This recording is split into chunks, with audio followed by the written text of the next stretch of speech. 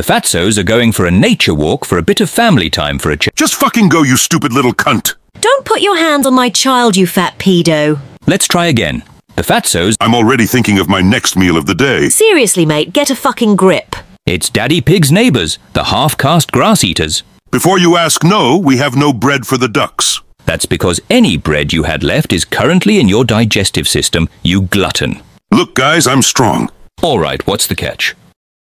You're walking. What would we do without you, Captain Obvious? You really think my twig arms stand a chance against the mass of my whole body? Oof! It's impossible! Why does George feel the need to get involved? Because we have pushed George aside and gave him no attention his whole life. Can we just shut up and move on? I'm starving. It's not all about you, Daddy Pig. Let George have the spotlight just this once. Just one donut, that's all I ask. Is he for fucking real? What a joke.